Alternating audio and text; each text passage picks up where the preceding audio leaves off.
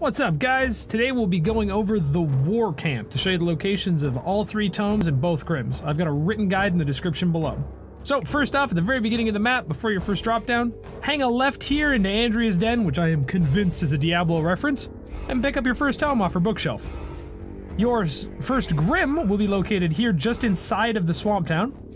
This fancy rock covered in blood will be your jumping point. You want to land on this first pillar, jump to the second, jump across to the third, and then launch yourself into this dilapidated house.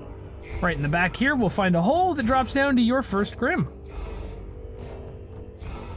Your second tome here is at the very end of town. You can see the gate right there marking the ending. You come out here into the open and hang a left into this half-drowned house for your second tome. Now, your third tome, I'll show you here from the little encampment just above. Follow up to the right, jump down into the water, and there it'll be waiting for you. Now, your last Grim is a little bit more complicated. There's a mini game. This is just up the hill from the last tome. We'll jump down into this rocky outcrop here and light our first hidden candle. Now, I tried to show off the candle was lit, but this one's a little bugged and doesn't have a candle model. That light right there shows you that it is done. Moving down along the shore behind your fancy little flesh hut, you'll find a second candle. Light this one and then shoot yourself across the other side of the zone, back up past the first, through these docks, and you'll find the last candle. Hitting this final candle will trigger a sound effect to let you know you've done everything correctly.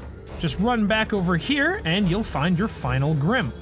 Now, if you're having a hard time finding this Grim for whatever reason, it's located right between the first, or the last candle we went to right there, the first candle we went to right there, and the second candle way over there. Anyway, I hope this was helpful for you guys. If you enjoyed, please consider hitting that subscribe button. Thank you very much for watching, and I'll catch you guys next time. Later.